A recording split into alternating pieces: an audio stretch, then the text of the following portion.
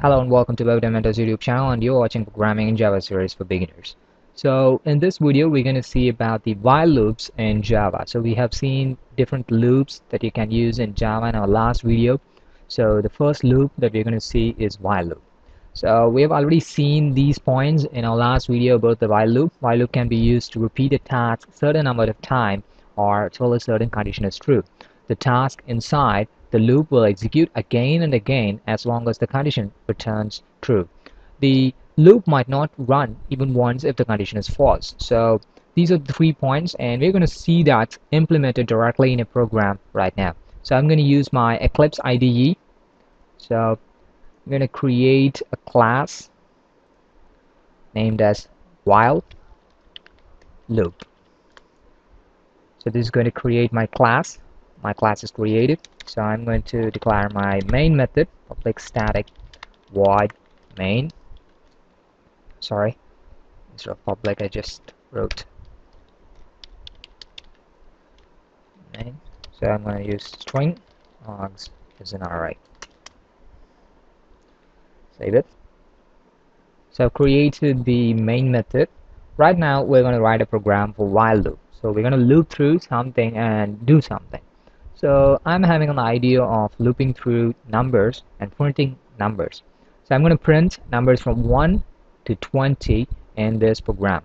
So let's actually create a variable, integer variable named as I is equal to 1, and while loop is created. So inside the while loop we have to give a condition. So I want to print numbers from 1 to 20. So I'm going to run this loop till the I becomes greater than 20. So I'm going to give I less than or equal to 20.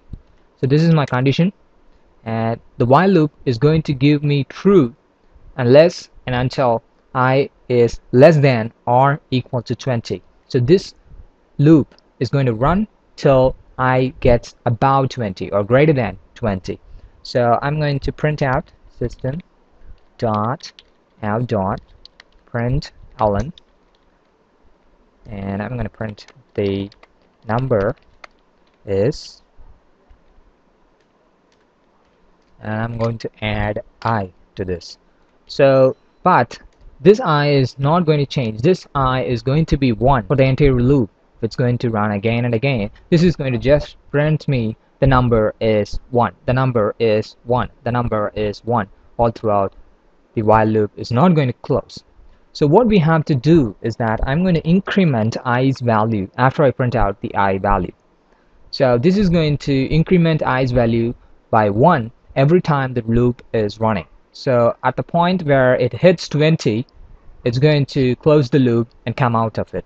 So I'm going to print out, sorry about that, system.out.print and I'm going to print like the loop is finished.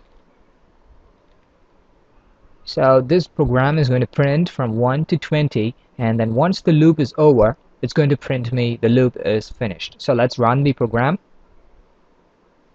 It's going to take some time, and you can see that the print is worked fine. So the number is 1 and it started from 1 and printed to 20, and the loop is finished. So it came out of the loop, it incremented from 20 to 21 at this state, and it went to while loop again. It checked for the condition, the I is greater than 20, so it's going to come out of the loop. It's going to print out the system.out.println.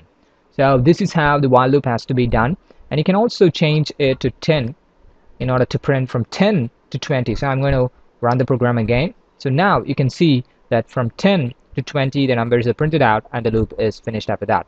So what happens if I don't use this? So this while loop is going to run forever. So try to make sure that you define some kind of a condition that's going to close the loop or going to escape from the loop at one point of time. So that actually ends the program for the while loop. Hope it was understandable and you can grasp it. Thank you for watching this video, and if you find this video useful, please like the video, hit the like button, and also share this video with your friends and family, and please subscribe to the channel. And if you have any comments or suggestions or feedbacks, please feel free to share it. in the comment section or in the Google Plus page, Facebook page, or in the Twitter feed. And you can also contact me personally through the social links that I have provided in the description section of this video. Thank you for watching this video. Have a great day.